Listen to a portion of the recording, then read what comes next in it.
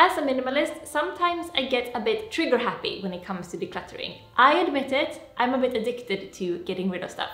Are you like that as well? But some of the things I own, I've had for years. They've survived moving to London, back to Stockholm, to Berlin, and back to London again. And they're still here even after me changing up my style countless times.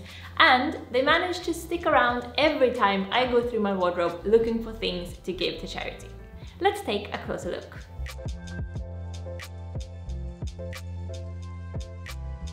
This cardigan I bought on sale in Stockholm for less than £5, probably back in 2014 or 2015. And for years I wore it almost daily. It's the coziest to put on when a bit chilly indoors, and it even works as kind of outerwear in spring and autumn. The reason it has lasted me this long is because it's so generic. It has no buttons or belts or details that would make it feel dated very quickly. The color is also very neutral, the shape is super clean and straight, and basically there's not a whole lot you can get tired of with this piece. Plus, just the sheer practicality of it. I mean, it's so handy to have around if you're like me, always a bit chilly. So a long, clean-cut, neutral cardi is a great addition to any wardrobe. I got this dress as a press gift in Berlin maybe 2016 or so. Why have I held on to it? Well, first of all, the shape is quite unique. I love how simple the silhouette is, but at the same time the low-cut, straight shape makes it stay modern year after year. The color is also very fresh and it's easy to style as it is, or with a top and trousers underneath. This is a great example of how a simple but unusual cut makes an item stay current for years. Another thing I love about this piece is that I'm taking it with me on so many trips, making me instantly remember such good times whenever I put it on.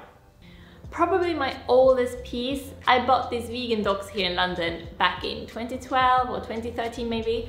Docks are such classics, so if you have a pair, even if you get tired of them, stick them in the back of your wardrobe and wait a year or two, because they will always come back.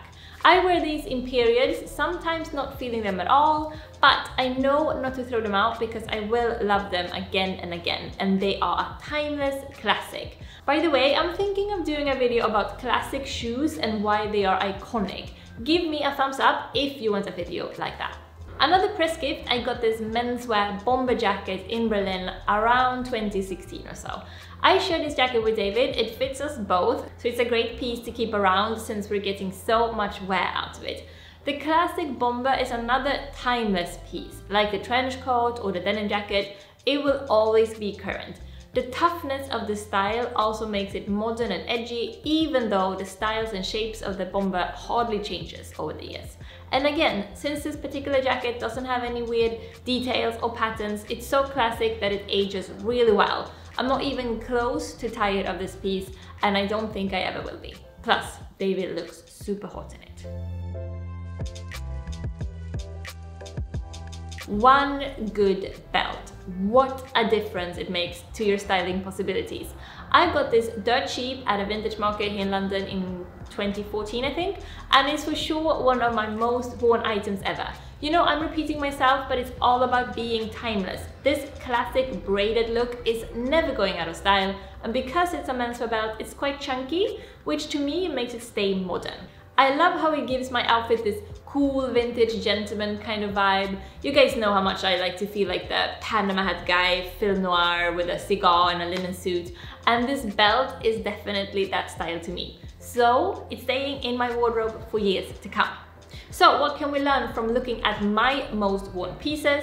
There is a sweet spot for clothes that are classic, good quality, timeless, simple and neutral, but at the same time uniquely shaped and in tune with your own personal style. If you want to test your own wardrobe, why not ask yourself which items in your wardrobe you would hold on to if you were also moving from London to Stockholm to Berlin and back to London again.